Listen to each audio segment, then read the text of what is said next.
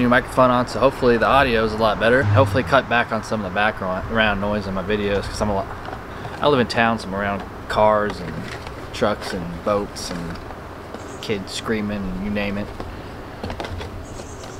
But it's kind of bulky. I wish it was a little bit more low profile, but it looks pretty good.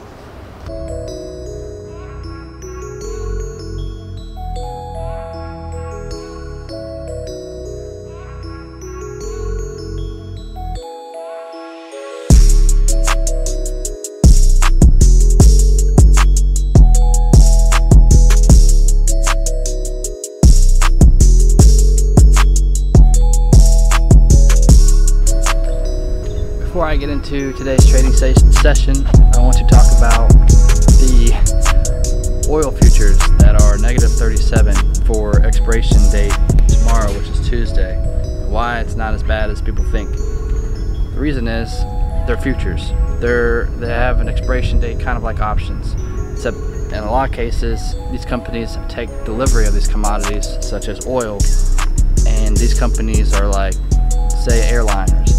They get oil cheaper on a futures contract, so when the price of oil rises, they're locked in at that contract and can get oil a lot cheaper. And I'm going to read this straight off of CNBC app to give you a better definition. I don't trade futures, so I got a general idea how it works, but I'm going to go more in depth with what CNBC said today. Futures contracts ultimately are contracts for physical delivery of the underlying commodity or security, which is oil in this particular case. While some people in the market speculate on contracts, others are buying and selling because they have use for the commodity itself near the contract's expiration. Traders just start buying the next month's futures. What this means is tomorrow, when the futures are expired, they're just buying up futures for next month, which is trading at $22 a barrel. The reason why it's -37 is because in the situation we are, oil companies want to get rid of this oil. So they're basically giving it away for free. Those who stay in the position to the final day are typically buying the physical commodity. So you can sell your futures contract for a profit or a loss, or you can actually take delivery. Unlike options, you don't take delivery of anything unless it's the stock. You don't have. So if you bought 50 barrels of futures and you didn't cancel it out, those 50 barrels you have to take delivery literally at your house. A truck's going to show up with oil. The West Texas Intermediate crude contract that fell more than 100% on Monday is for May delivery. It expires Tuesday. With the coronavirus pandemic leading to unprecedented demand loss, and with storage tanks quickly filling up, there is no demand for this oil contract expiring Tuesday. That's why it turned negative, meaning producers would pay to get this oil off their hands because there is no one that needs that crude oil this week with the country shut down. Futures contracts trade by the month. The contracts for June delivery was 16% lower at 21 per barrel, and next month's is right now is like a 22.85, something like that. So it's just for this contract. Oil is not negative. It was just a futures contract. For anybody that's confused, it doesn't really have a huge effect on the market. Yes, it drove the market down today, but it's not anything that we have to really worry about in the next coming weeks or months, or worry about it damaging the economy. So I just wanted to clear that up before I got into today's trading session. Just out here at Pensacola Pier, hanging out, enjoying the sunset, and riding my motorcycle around a little bit. Definitely another difficult trading day. Took more of a loss. I'm still in those trades.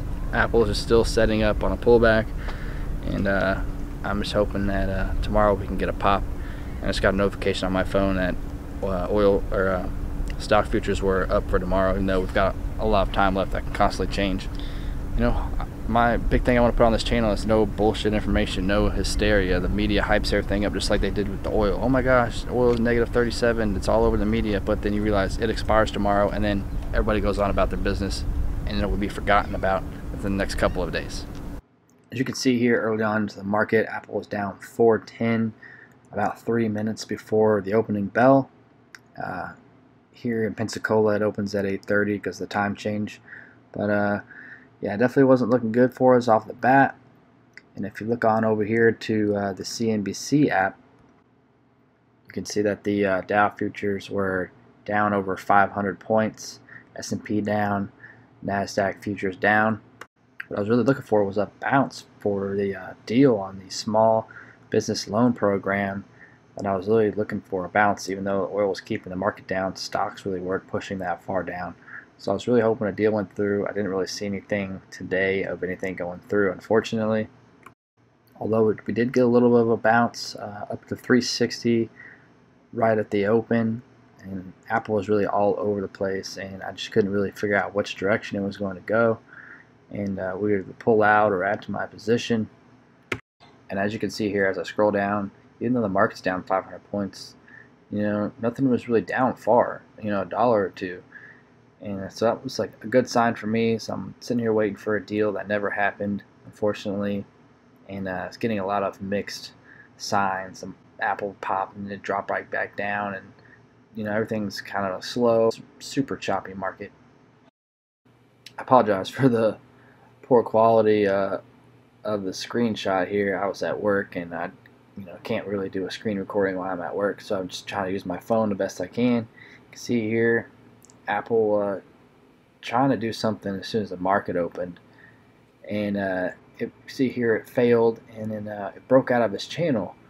And what got me excited is the market's kind of trying to come up. There's possibly a deal coming out, and then Apple makes this huge run after it breaks out of this channel. So I get super excited. Okay, here we go. This is our opportunity. You can see here in my next clip, Apple's still making a run. Everything's looking good. It looks like it's trying to close this gap over here on the left side of the screen. We're above the moving averages. We broke out of this channel. RSI's up. Volume is up. We got a tiny little pullback, and this pullback actually added to the position on my large account. It looked super promising, but Apple just could not hold up today, and this breakout ended up failing and coming all the way back down to the open. Holding this position, but even though we're down on this trade, we're still up $323 in the challenge account. So I just need to do a little bit better job, honestly, and see if we can get this trading turned around.